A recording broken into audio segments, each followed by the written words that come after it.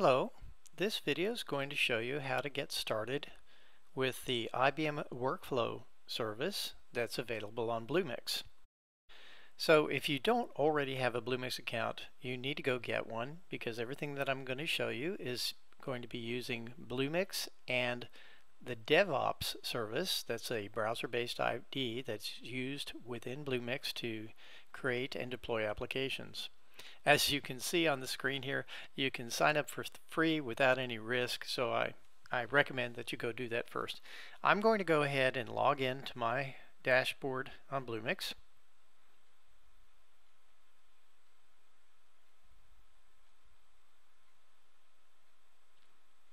As an employee, I'll log in slightly different way.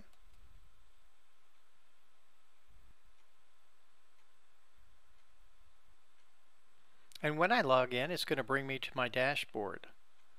Now, the first thing that you need to know is that Workflow is a service, so you want to add it. In order to use it, you want to add it as a service. So if you just scroll down, you'll see there's an Add a Service option. Simply click on that. Type in the word Workflow. It'll bring up the Workflow service right there, easy to see. Simply select it. So we will add it as a service. And now here it's very important, do not bind it to an application, right? You want to leave it unbound specifically.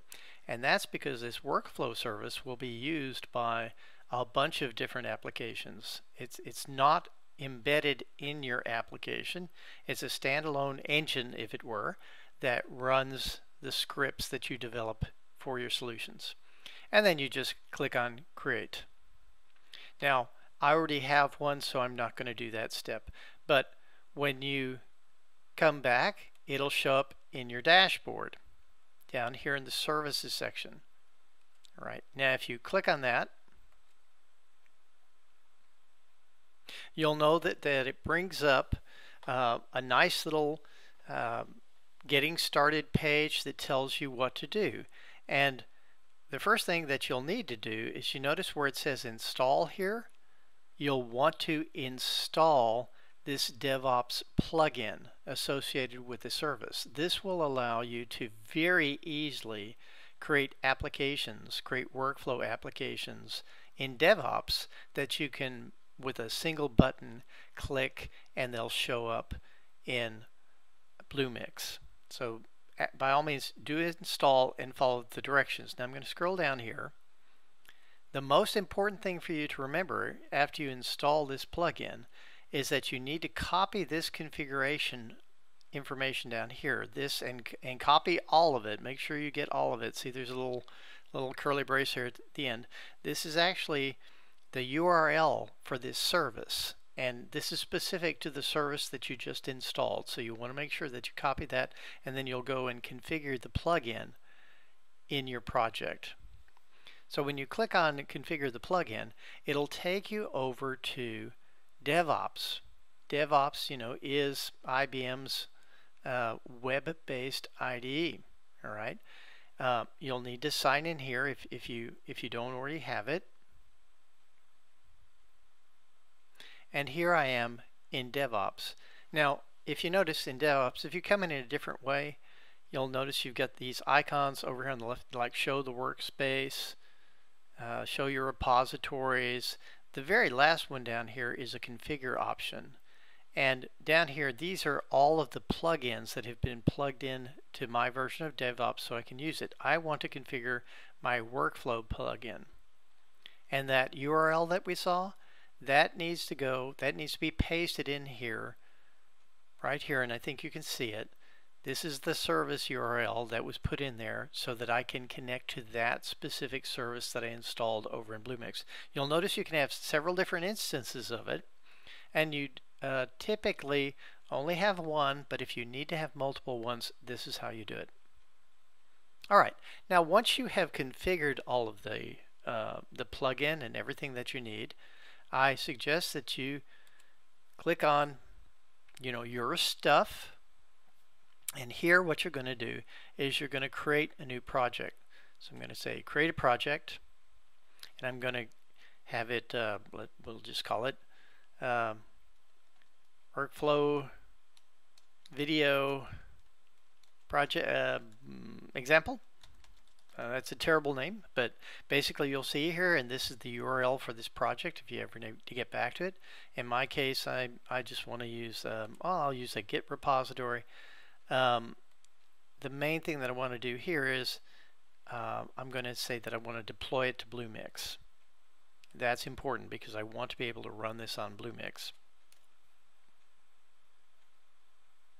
Now when the project is created, it's just like any other DevOps project. There's absolutely nothing different about it at this point. In order to invoke the workflow services, what you need to do is you need to add some code. So I'm clicking on the Edit Code button. And now that I'm in the code editor, what I must do is create a new file.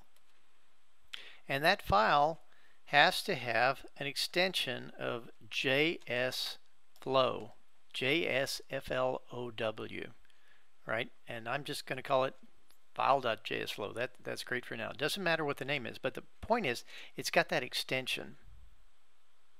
Now that extension of .jsflow now enables that plugin. So if you click on your Tools menu, you'll see that there are all sorts of neat little tools that you can use in order to edit the workflow. And the first one is you can generate a skeleton workflow. So I'm going to click on that.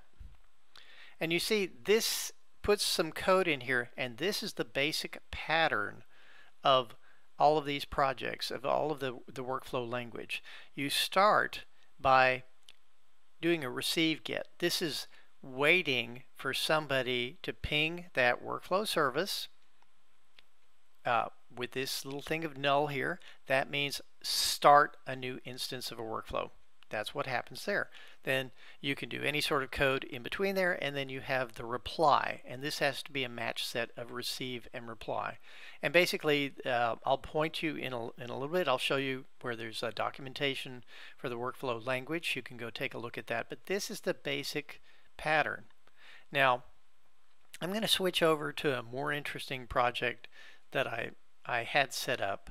But just remember, you can generate that basic framework to get you started if you need to. All right, so I'm going to switch over to that other project. So in this project, you'll see I have a file called hello world workflow.jsflow.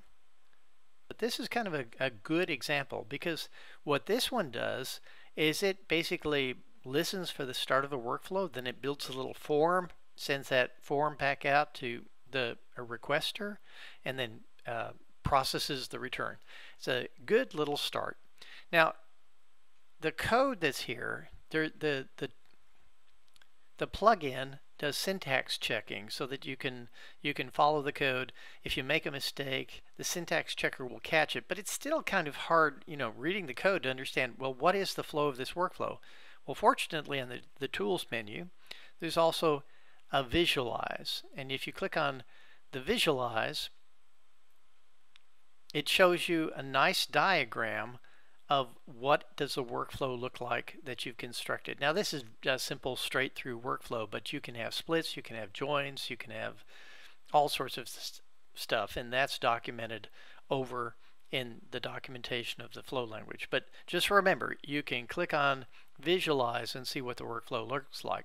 Now when you have it the way that you want it, then what you want to do is go into the Tools menu and say Deploy to Workflow Service.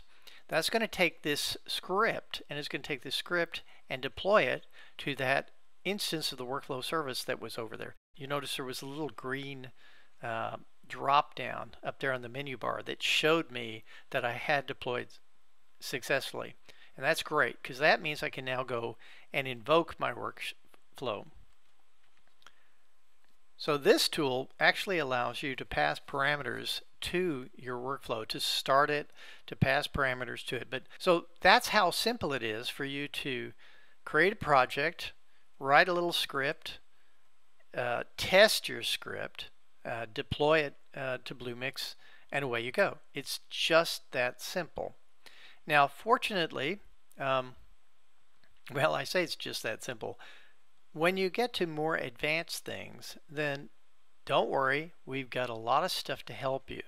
So for example, if I go back to my dashboard, you'll notice I have here on the dashboard, there are docs. If I open up the docs, I can easily find docs on workflow. Just type in the term workflow. There you go.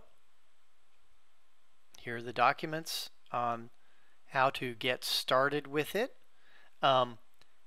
Also, there are documentation on what the workflow language is, documentation on how to administer the workflows, and there are a lot of great samples, right?